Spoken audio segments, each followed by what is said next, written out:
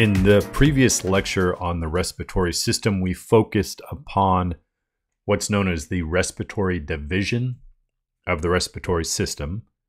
The respiratory division is really where gas exchange occurs between the alveoli and the alveolar capillaries. The focus here is going to be on the conducting division, and that's really everything else within the respiratory system, or at least the airways that allow air to flow from the atmosphere into our body through our windpipe into our lungs. Here we see a right and a left lung. As you can see, the right lung has 3 lobes. The left lung only has 2 lobes. So the left lung, 1, 2, 3 lobes. And the right lung just has a superior and an inferior lobe. So the left lung has a superior, middle, and inferior lobe, whereas the left lung has the superior and inferior lobe. This region right here between the right and left lung is the mediastinum. That is where the heart resides. And these parts of the lungs are sitting directly on the diaphragm. Once again, we've outlined the different functions of the respiratory system. The goal with this video is just to focus on the intake of air, specifically the oxygen-laden air, to get it into the lungs to allow for gas exchange at the alveoli. So once again, the conducting division is merely for the airflow from outside the body to inside the body, delivering it all the way to the alveoli, whereas the respiratory division is the interface between the alveoli and the alveolar capillaries. What we see here is a sagittal section of the head. Up here would be the brain, which we don't see in this picture, but this is the bottom part of the skull. This would be the bottom aspect of the frontal bone. This would be the sphenoid bone right here. Nasal cavity, oral cavity. These are the lips, some teeth. This is part of the mandible right here. This is part of the maxilla. This forms the hard palate or roof of the oral cavity. This is a soft palate right here. Tongue.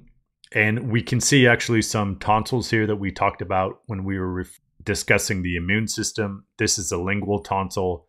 This is the palatine tonsil. And this is the pharyngeal tonsil. So we're going to talk in detail about the nasal cavity in a moment here. Air certainly can be taken in via the nasal cavity or the oral cavity from roughly right here to right here, which is known as the pharynx, what's known as the nasopharynx, the oropharynx, and the laryngopharynx. So the nasopharynx proceeds from the posterior aspect of the nasal cavity right down to where we see the soft palate here. The oropharynx is just this opening right here between the soft palate and this structure right here, which is the epiglottis. And the laryngopharynx proceeds from the plane of the epiglottis here down to the opening of the esophagus. So one thing I want to point out here is that there are 2 avenues that air or food will travel down in the body or within the neck. So if we consume or drink something, if we eat or drink something, it's going to pass the oral cavity and then ideally move down into here. And this is the beginning of the esophagus, which is leading to the stomach. Air is supposed to go down here, and this starts with the larynx right here and moving on into the trachea. So this structure right here is the superiormost aspect of the larynx. The larynx proceeds from the epiglottis down to the cricoid cartilage. Inferior to the cricoid cartilage, we have the trachea. And I will show an image of the trachea in a moment here. This right here is the opening to the trachea. That's known as the glottis. Bound on each side of the glottis are the vocal cords. So the respiratory system plays a huge part in speech. Because this is a glottis, this is referred to as the epiglottis. Now, this is really going to fold down and block the opening of the glottis during swallowing. it is virtually impossible for adults to swallow and breathe at the same time. And the reason we can't breathe is because the epiglottis is covering the glottis, or the opening where air comes in and out. And it's not so much the epiglottis folding down to cover up this space. It's a combination of the trachea and larynx moving superiorly and the epiglottis also moving inferiorly. So if we normally have the trachea and larynx looking like this and the epiglottis in this orientation, during swallowing, the larynx and trachea move superiorly, while at the same time the epiglottis is moving inferiorly, looking something like this. The role of the epiglottis is to block the opening of the trachea, or the glottis, which is the opening to the trachea. So the esophagus is posterior to the trachea. Keep in mind, over here to the left is anterior, over to the right is posterior. Looking back at the nasal cavity right here, this would be the floor of the ethmoid bone. And if this was a more complete drawing, you might see the crista galli up here. But keep in mind, the base of the ethmoid bone is the cribriform plate, which is peppered with perforations or tiny holes. And through those tiny holes proceed olfactory receptor cells that drop down into the roof of the nasal cavity in a region known as the olfactory epithelium.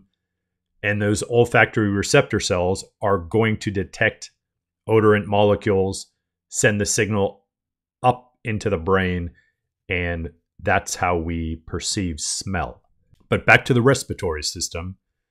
We have the nasal cavity, the nasopharynx, the oropharynx, the laryngopharynx, the trachea right here, and then, the larynx right here, and then the trachea. So let's take a closer look at the larynx. Here's a good image of the larynx and the trachea. So in light blue, these rings right here are composed of hyaline cartilage, as is the cartilage of the trachea. The trachea is composed of 9 individual cartilaginous rings. We're just going to focus on the cricoid cartilage and the thyroid cartilage and the epiglottis. So we looked at the epiglottis in the previous image. We are looking at a anterior view of the larynx and of the superior aspect of the trachea. Here we have the hyoid bone. The middle of the thyroid cartilage is the laryngeal prominence, otherwise known as the Adam's apple. And the ligament that attaches the thyroid cartilage to the hyoid bone is known as the thyrohyoid ligament. In this image, we are looking at the trachea right here. The trachea is going to bifurcate into the right and left main bronchi. The bronchi are then going to divide into lobar bronchi, go into the different lobes of the lungs. And then those lobar bronchi will bifurcate yet again into segmental bronchi. So we have primary bronchi.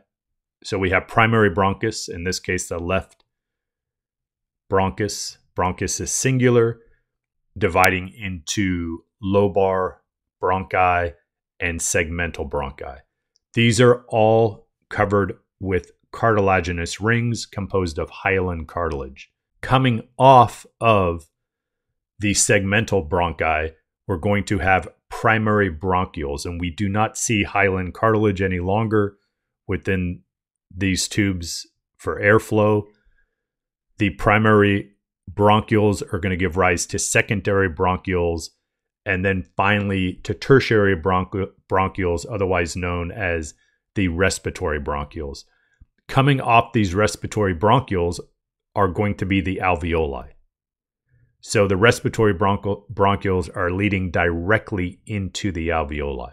One thing I want to mention, that the lining of the trachea is covered with ciliated pseudostratified epithelial tissue with goblet cells. And we're going to talk about that towards the end of this video, but I want you to keep in mind that the lining of this trachea is lined with ciliated pseudostratified columnar epithelial tissue. I want to just go back to this image really quick since we've looked at a few things in the lower part of the respiratory tract. This is the trachea right here. This is the opening to the trachea, and then we have the epiglottis, we have the larynx up here. The esophagus starts at about the level of the cricoid cartilage, so that the pseudostratified epithelial tissue I just mentioned is lining the trachea, and anything that is propelled out of the trachea may be propelled superiorly into the esophagus. And we're going to talk about that. That's related to a concept known as the mucociliary escalator. Okay, let's talk about the nasal cavity. What we see here, we see 3 turbinate bones, otherwise known as conchae. Superior conchae, middle conchae, and inferior conchae.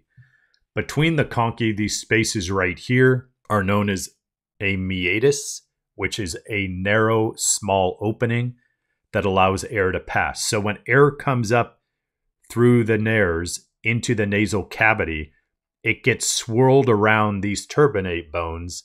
And this is significant because this is going to allow for the warming, moistening, and filtering of incoming air. So we want warm air arriving at the alveoli. We want moist air arriving at the alveoli.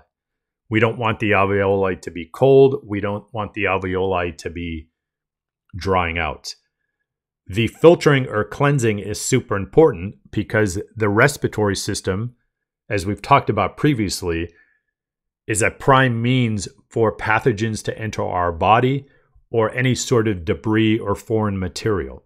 One of the first places that foreign debris or pathogens are encountered, once again, is in the nasal cavity, and there's mechanisms to help deter or prevent these foreign particles, bacteria, pathogens from proceeding further into the respiratory tract.